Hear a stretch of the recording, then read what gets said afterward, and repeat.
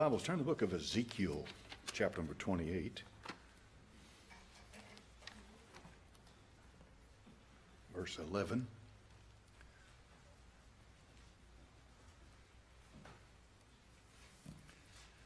Ezekiel chapter number 28 and verse 11. Moreover, the word of the Lord came unto me, saying, Son of man, take up a lamentation upon the king of Tyrus, and say to him, Thus saith the Lord God, Thou sealest up the sum, full of wisdom and perfect in beauty. Thou hast been in Eden, the garden of God. Every precious stone was thy covering, the sardius, the topaz, the diamond, the beryl, the onyx, the jasper, the sapphire, the emerald, and the carbuncle, and gold. The workmanship of thy tabrets and of thy pipes was prepared in thee in the day thou wast created. Thou art the anointed cherub that covereth. It hath set thee so, thou wast upon the holy mountain of God. Thou hast walked up and down in the midst of the stones of fire. Thou wast perfect in thy ways from the day that thou wast created, till iniquity was found in thee. Father, bless this holy book tonight. In thy name I pray, amen. The book of Ezekiel is one of these prophets that have to do with the captivity and coming back from the captivity. They're right in that time period. And when Israel was in captivity, they needed to be reminded of the sovereignty of their God. Even though he, from all appearances, had allowed them to be taken captive by a pagan, heathen nation, he had not forsaken them.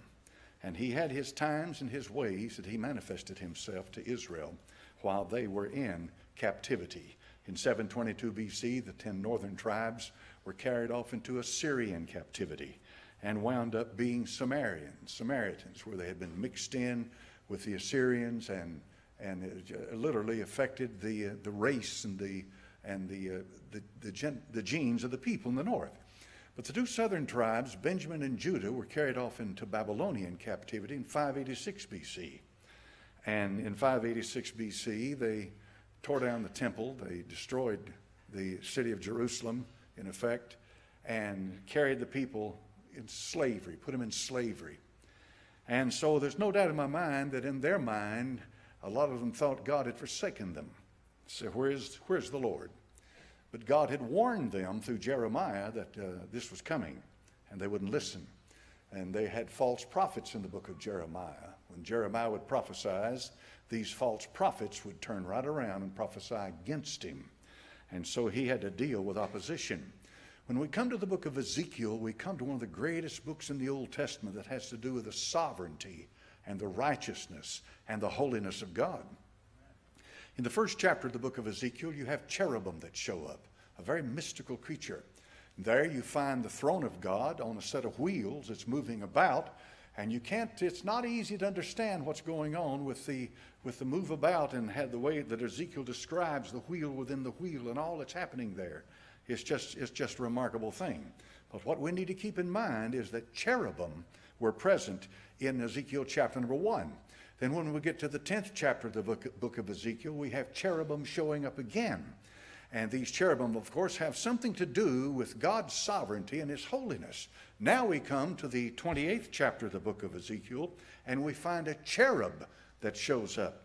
Now, a lot of people, they don't make the distinction that I think they should. They simply say that it's an angel. And angelic being is a generic term. So what do you mean? It just simply means a being of the heavens that's around God and his throne, angelic. For example, a seraphim would be called an angelic being. Ball of fire, that all it does is cry, Holy, holy, holy is the Lord God Almighty. And you'll find that in the book of Isaiah, chapter number 6. The Bible said, in the year that King Uzziah died, I saw the Lord high and lifted up. You have a contrast in Isaiah chapter number 6 between a leprous king, and if you've read the Old Testament, you'll know what he did. He violated the office of the priesthood and was smitten with leprosy right before their very eyes. And then he eventually died. In the same year that this leprous king died of a hideous death, the Bible says the Lord manifested himself through these seraphim. He was lifted up, and Isaiah saw this vision of the greatness and the glory of God. So the earthly king may have met his end, but the heavenly king is going on strong, and nothing's going to change that whatsoever. This ball of fire, it's a seraphim. Seraph is the Hebrew word for fire, to burn. Seraph. That's a Hebrew word. So a seraphim is the plural of that, and it means one that is burning. And what this seraphim does is cry, holy, holy, holy is the Lord God Almighty. God manifesting his holiness. Holiness in the Old Testament is akin to holiness in the New, and it simply means he's apart, untouched, untouched by sin, untouched by rebellion, untouched by his creation. He is still, he cannot be perverted, he cannot be distorted, he cannot be contaminated. He's God Almighty, and he resides from everlasting to everlasting. Holy, holy, holy is the Lord God Almighty. Nowhere in the Bible does it ever say gracious, gracious, gracious. No more in the Bible does it ever say merciful, merciful, merciful, in triplet like that. Nowhere. But when it says holy, it says holy, holy, holy is the Lord God Almighty. God the Father, God the Son, and God the Holy Ghost. That makes up the Godhead.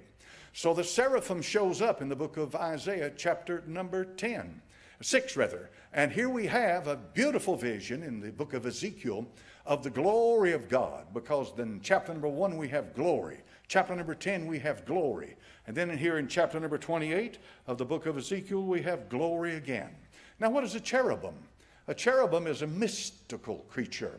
A cherubim is not God. A cherubim is a creature. He makes it plain in Ezekiel 28. Thou wast perfect in all thy ways from the day thou wast created. Created, no doubt, in a much higher order than man.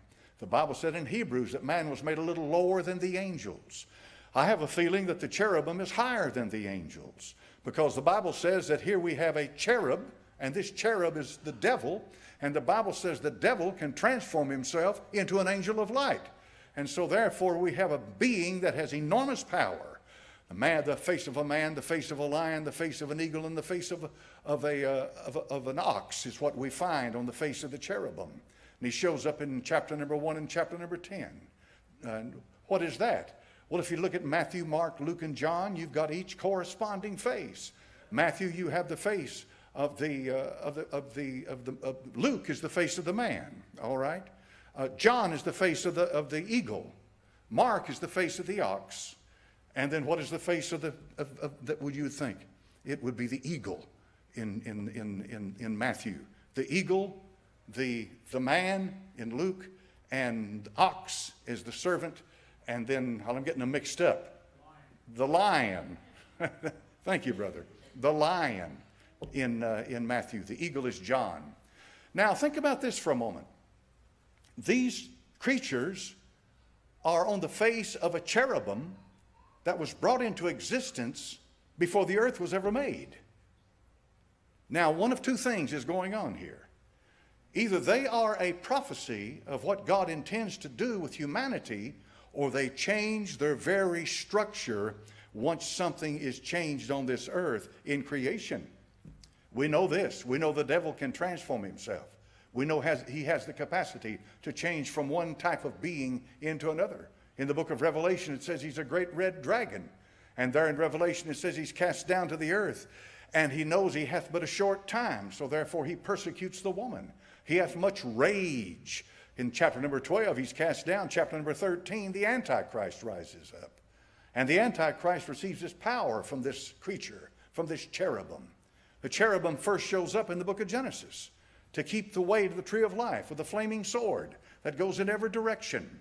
So therefore we read that cherubim is a special creature. When they finally built the tabernacle and then the temple, when you went into the Holy of Holies, you walked into the midst of cherubim. One cherubim on one side and one cherubim on the other side. And they looked down upon the mercy seat. They covered the mercy seat. And he says over here in Ezekiel, thou art the anointed cherub that covereth. This is remarkable. He has a high and lifted up and exalted position. So who is this in Ezekiel 28? It's the devil. That's who it is. It's the devil. He's Satan. Look over here in Isaiah chapter 14 and verse number 12. Isaiah 14:12. How art thou fallen from heaven, O Lucifer, son of the morning? How art thou cut down to the ground, which didst weaken the nations? You've said in your heart, I will ascend to heaven. I will exalt my throne above the stars of God. I will sit also upon the mount of the congregation, the sides of the north. I will ascend above the heights of the clouds. I will be like the Most High. Lucifer is a Latin word, and it means light bearer.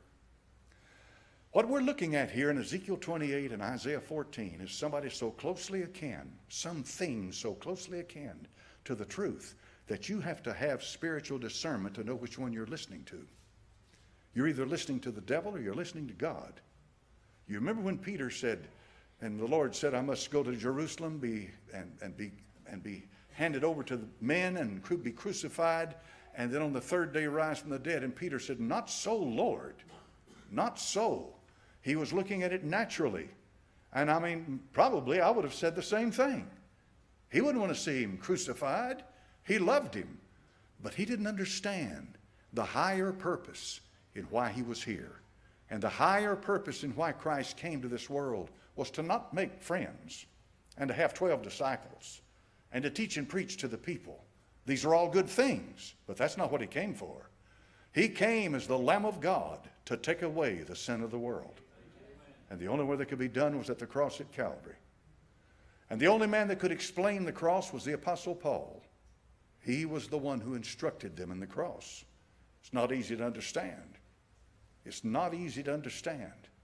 This creature opens the churches all over America. He gets in the pulpits and opens the Bible and begins to preach from that Bible. This creature is so close to the Lord Jesus Christ that he's called another Christ, Christos. The word Christos is a Greek word that means anointed of God. It's the same as the Hebrew word Mashiach, which means the anointed one. Thou art the anointed cherub that covereth.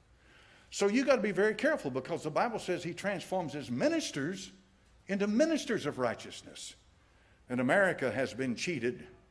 Pulpits are full of men in this country right now, and all over the world for that matter. In this country, the only thing they care about is your money.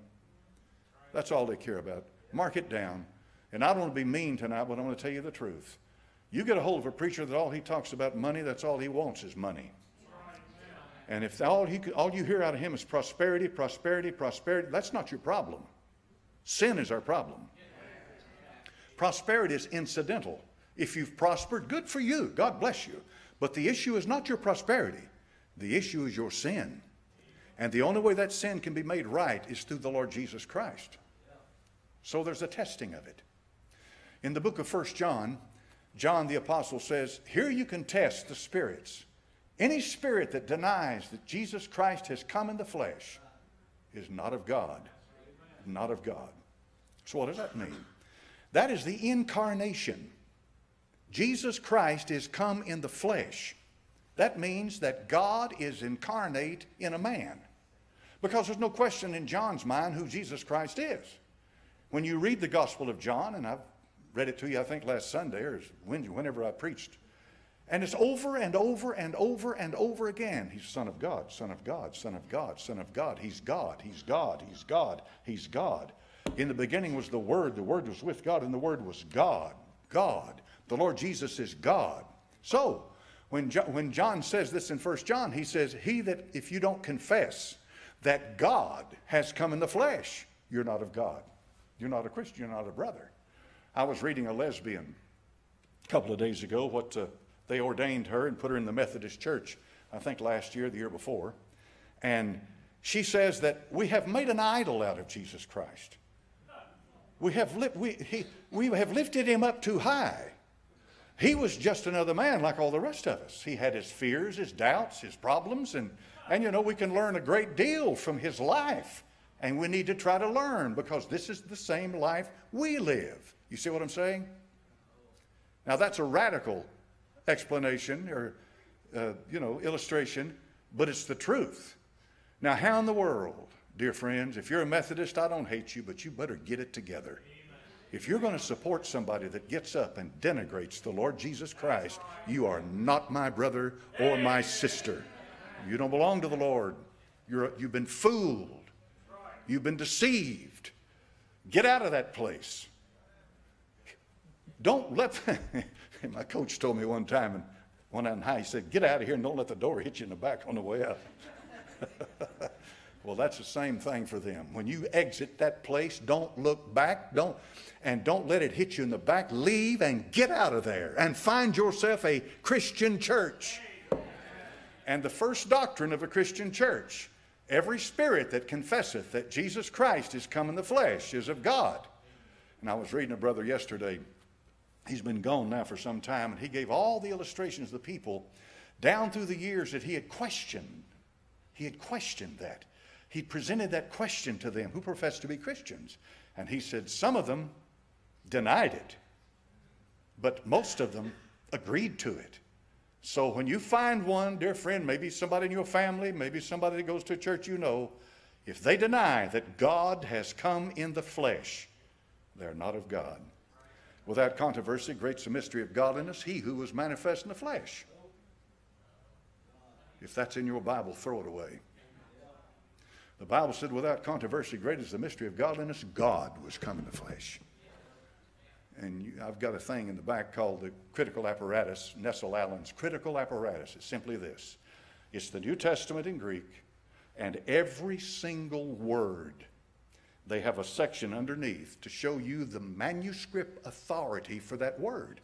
How many uncials and cursives and pieces of pieces of vellum and all of this, how many of them support this word? And when it comes to that word, God, theos is the Greek word for God, an overwhelming abundance of the material out there. And there's over 5,000 pieces of it support that statement without controversy. Great is the mystery of godliness. God was manifest in the flesh. Now let me say this to you tonight, if you're listening to me. Why would you accept a Bible that contradicts completely what the Apostle John said you had to do in order to know that you are truly a Christian and the Holy Ghost is residing in you? If your Bible says he who, you got the wrong Bible. Amen. That Bible had better say, without controversy, great's the mystery of godliness, God was manifest in the flesh. Well, you say, preacher, is it that important? It is all important. Because if the Lord Jesus is not God Almighty manifest in the flesh, then let's just go somewhere and go fishing and you know, go bowling or play bingo or something. Because it's all a joke. And that's exactly what it is in these churches that deny his deity. It is a joke. And sometimes people need to be spoken to directly. So what kind of a doctrine would you call that? Doctrines of devils. That's what it's called. And that's what comes in the last days, the Apostle Paul said. Doctrines of devils. They shall depart from the faith. And that is apostasy is the Greek word for it. In other words, they become apostates. An apostate is someone who removes themselves from the truth of the Word of God. They turn their back on it and they walk away from it. The other day, a young woman was shot to death up there in Chicago, Illinois, a police officer. I think she's 29 years old. Shot to death for no real reason. But the police up there, which rightfully so, respected that, and they lined up on both sides of the street when they moved her body from one place to the next, showing great respect for her, like they should do, and which was an honorable and right thing to do. And it's such a shame that a young woman like that gets shot to death. Well, the mayor came out, and they turned their back on her. Yeah, they did. I'd have to say, amen. That was good. They turned their back on her. And the reason for that is because they don't get any support. She doesn't cover their back. And this is what happened. So God bless the family and those that are grieving over that young woman. And there's another police officer that was shot. And I don't know what his condition is tonight. I have no idea. But I just know that the Cretan that shot him, shot both of them. Do you know what a Cretan is? Look at Titus chapter number 1. Let's find out tonight what a Cretan is.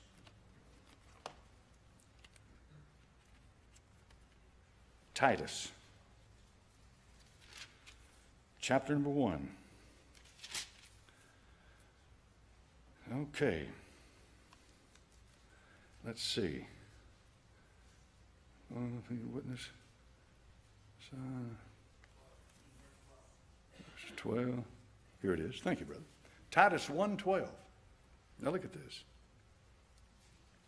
One of themselves, even a prophet of their own, said, now look at this. The Apostle Paul is quoting a pagan prophet. Okay? Nowhere in the New Testament at any time is the Apocrypha ever quoted. But they quote a pagan prophet. Now look at this. Look at this. One of themselves, even a prophet of their own, said, the Cretans are always liars, evil beasts, slow bellies. This witness is true. Now what you ought to do when you read something like that is to say, hold on a minute. You mean you're making a distinction with a group of people and they're not only sinners, but they're the worst kind of sinners? That's what he said. Go home and meditate on that this evening. Think about that. That's where the term Cretan comes from. The Apostle Paul said, the Cretans are liars, beasts, slow bellies. This witness is true. Wherefore rebuke them sharply, that they may be sound in the faith, not giving heed to Jewish fables and commandments of men that turn from the truth. Here's what it says. It says that you can get people saved in their culture. And any missionary will tell you in a heartbeat, don't try to change their culture, because everybody is not an American. See? And any missionary with any experience will come back and tell you that. You cannot make them, let them live in their culture the way they live. But when the Holy Spirit comes in and saves them, they're going to be a different person. They're going to be different. And they'll probably have a greater witness to their culture because those people know them and they see how they've changed. This is what he's saying to these people. He's saying, in your culture, and this is your culture, you come from a pretty bad place. And so now that you have been saved, because he puts it right here, rebuke them sharply. Now that you have been saved, while you're there, show something to these people that are your own kind. These are your people. Show something to them for the grace of God. Now, you take something like that and take it home, read it and pray over it and think about it, because you got a hold of something right there that'll help you understand the Bible. For example, in the Old Testament, the Benjamites. You remember the Benjamites? You remember Benjamin? The tribe of Benjamin? It was the smallest of all the tribes. But did you know that there was a time in the Old Testament when the tribe of Benjamin was almost wiped from the face of the earth? It was. It was almost wiped from the face of the earth, all of it over a concubine and over some issues that were happening. And they almost wiped them from the face of the earth. Tribe of Benjamin. Now, is Benjamin important? Well, Benjamin and Judah make up the two southern tribes. It's very important. That's the witness that God told that he would leave in Jerusalem for his son David's sake. That he would leave a light in Jerusalem for his son David and servant and king. And so he did. So your adversary, the devil's a roaring lion, walketh about seeking whom he may devour. Do you know what that next verse says? It doesn't say stop your drinking. No, it doesn't say to quit hanging out in bars. Now listen to me. I hope you don't misunderstand me. I'm not telling you to drink. And I'm not telling you to run to bars. I'm trying to give it in context. What's the next thing he says? 1 Peter 5. You want to turn there and read it? Be sober, be vigilant. For your adversary the devil's a roaring lion, walketh about, seeking whom he may devour. Now what does it say? Look at it. Look at that. Look at that text. Look at that text, because that text is in the context. See, it's in the context. And it has to, it's a powerful, somebody read it for me tonight. Whom what? That's it? Knowing. That's the same. Or that are in the world. All right, did you get that? Whom resist steadfast in the faith, knowing that the same afflictions are accomplished in your brethren that are in the world. So Satan is going about to devour you based on that issue. That's a spiritual thing. Once he can ever get it into your mind that there really isn't no difference. It rains on the just and the unjust. What's the point in serving God? What use is there? There's no, this is waste of time. What am I doing? Or should it be this simple question? Yea, though I walk through the valley of the shadow of death, I will fear no evil, for thou art with me. Thy rod and thy staff, they comfort me. All right? This is in the world, but nor not of the world, but you're living for God, and you get sick and suffer and die just like the rest of them. Don't let Satan come along and devour you with something like that, because that's one of his greatest lies. That's one of the greatest things he can do, to devour somebody. After you've lived a while, you're going to see people die, and folks, there's no explanation for it. You can't. Don't try to peg. Well, so and so died. I know why they died. No, you don't know why they died. You don't know why they died. And a lot of people die premature deaths. They die as young people. Good night. I'll never forget that young woman at Third Creek, passed away. Just a kid, practically in her early 20s, and she was laying there in a casket, and she had her wedding ring on, and her husband was standing next to the casket, and she just died from cancer. Just died, I remember the last thing she said before she passed away. I'm so weak. I remember her saying that. I am so weak. I am so weak. So what happened to her, preacher? Well, she went on to be with the Lord. That's what happened to her. We have to understand that. That's one of the greatest comforts that we have. We die like they die, but they die, where do they go? But if you leave this world, Paul said, it is far better to be with Christ. To be absent from the body is to be present with the Lord. That's his promise to us. That's comfort to us. And we can't figure it out. I'm not going to try. I'm wasting my time with that. I'm not going to figure out why everybody dies and why this happens and why that happens. I don't care about the why. What I care about is the who. And I know that if the earthly house of this tabernacle were dissolved, I have a building of God, a house not made with hands, eternal in the heavens.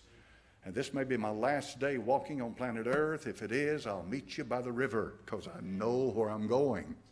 I know whom I believe. I don't expect to live the rest of my life in a rose garden. I don't expect to live the rest of my life free of problems and sorrows and all that comes to man, all that comes to him.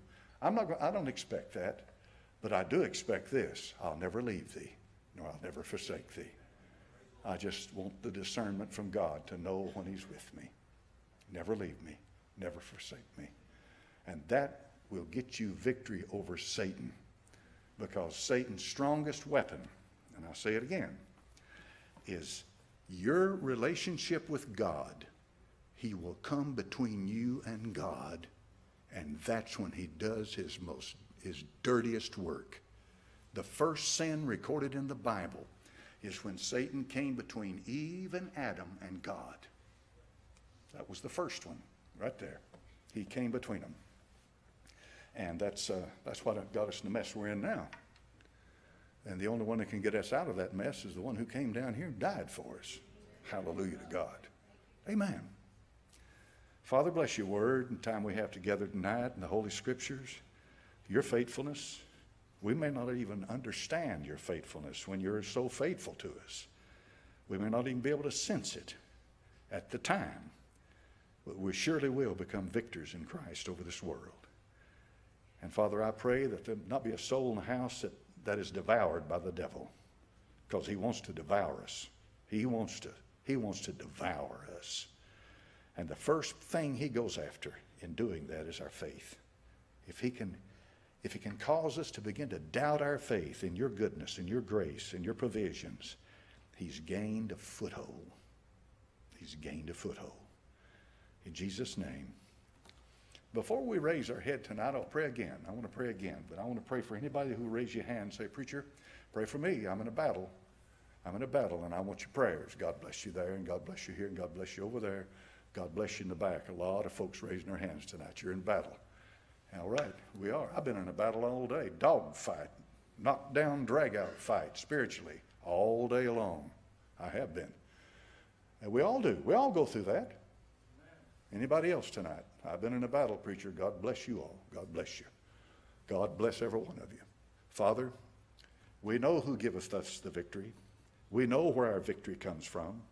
It doesn't come from our mind. It doesn't come from our ability. It doesn't come from our reasoning or intellect. It comes from Thee to take hold of what You've already done for us, and that cannot be shaken.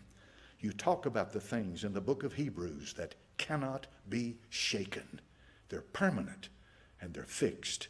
And Lord, I know tonight that You've never forsaken us, You've never left us, and You still love us, and You're going to be with us regardless of what we face. And for these that raise their hand tonight, Lord, they acknowledge in the battle, that's a good thing. That's a good thing, because they're battling. They're still in the battle. That's good. Because if they ever stop raising their hand and there's no more of a battle, then we know who won. So, Father, tonight in Jesus' name, bless them, give them strength, fill them with the Holy Ghost, give them vision, understanding, and draw them near to Thee, and then You draw near to them. In Thy name I pray. Amen.